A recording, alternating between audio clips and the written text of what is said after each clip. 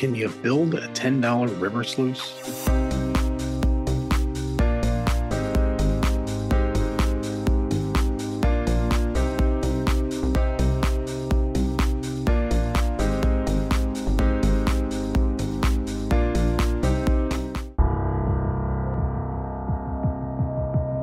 Doesn't make any sense.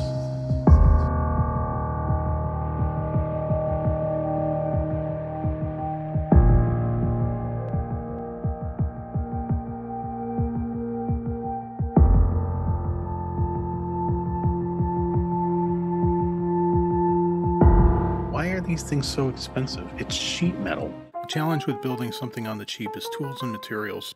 The first thing I was like, what am I going to make it out of? What's inexpensive enough to make a $10 sluice? The old timers used wood, not exactly portable. And I tried 3D printing a sluice. Didn't work. The obvious answer is aluminum sheet metal. While aluminum sheet is available at every hardware store, stock is limited. I was going to have to design my sluice according to whatever size I could get. That's when I discovered flashing. Flashing is super thin aluminum that's sold in rolls. It's used in construction for sealing awkward angles on roofs and siding. It's easy to cut, easy to bend, And because it's only 0.01 of an inch thick, it's cheap. Very cheap. so I grabbed a 2-foot by 10-foot roll for around $25. Next, I needed a way to form it.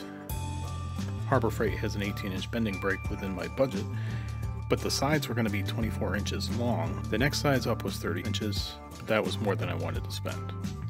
So instead, I got a 2x4 and I made my own bending brake. For around $3, except I also needed a circular saw. But I needed one anyway.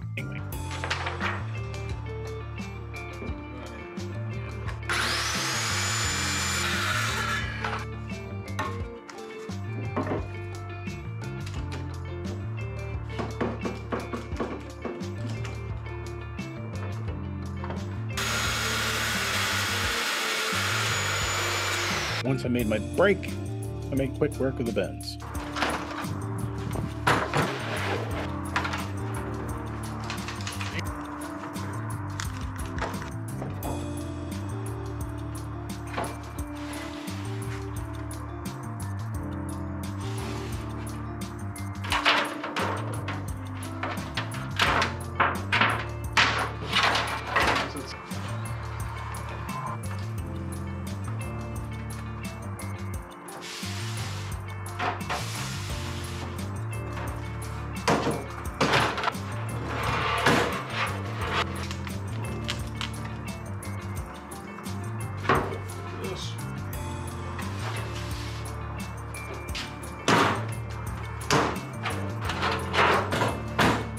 There it is.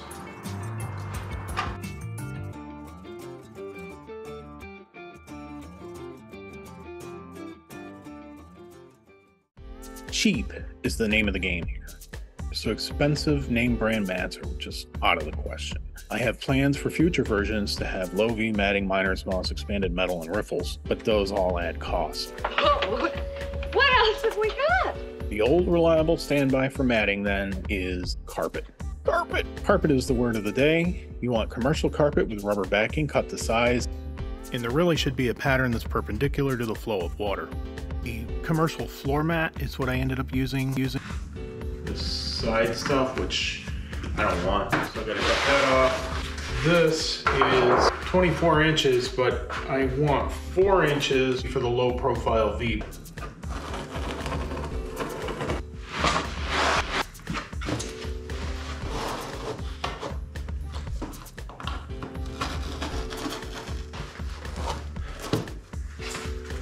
There we are. Hey, that's perfect. Just gotta glue it in. So I like to use rubber cement. It's waterproof. You can take the matting out.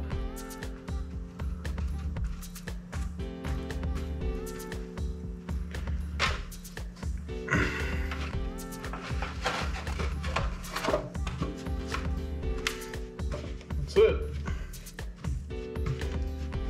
Now it's all together.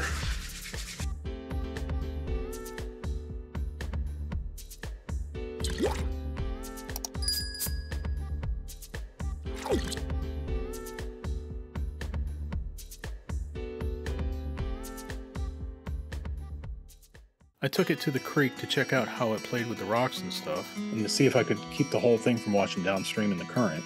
Oh, I also added a flare.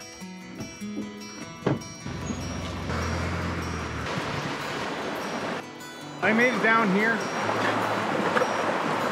The carpet absorbs the water once it's in the river, and it gets really heavy.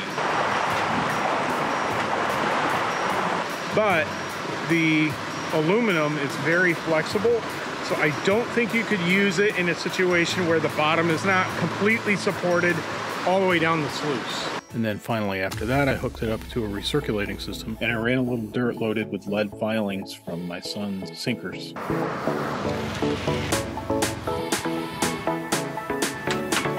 I've got my test set up. I'm just kind of making do with what I got here. It's a little steep, it's a lot of water. I'm gonna see if I can recover my lead. I've got pictures of how much lead I've got. I'm gonna mix it in with some of this dirt from New Mexico, and I'll see what I get. I've got some of my New Mexico dirt here, lead shavings. Mix it up. See what we get.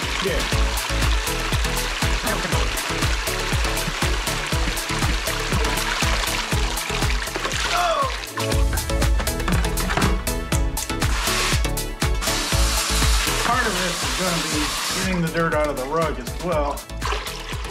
So there's the concentrates.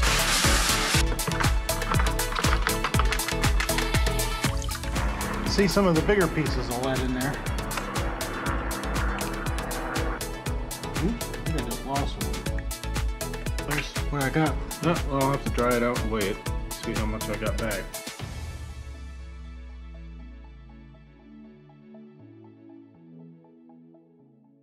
And there you have it. You can definitely build a sluice for around $10. Weighing out the pros and cons. Pros, it's an extremely accessible point of entry into the hobby of gold prospecting. This makes a good sized sluice as easy to get as a gold pan. You can process more dirt faster. And to me, what I think is also very important is it can be easily modified. Once you get a $10 sluice, you don't need to worry about destroying the thing or whatever. On the other hand, cons, you can only buy materials that are in sizes too big for a single sluice. And I can't stress this one enough. It's flimsy. It's super flimsy. It is very flimsy. You have to keep the bottom supported. And honestly, the recovery was not good. It wasn't even 50%. Although you could kind of make up for it by processing more dirt. Thank you so much for joining me today. I'd love to hear what you have to say in the comments below. and click subscribe to keep an eye out for my next video.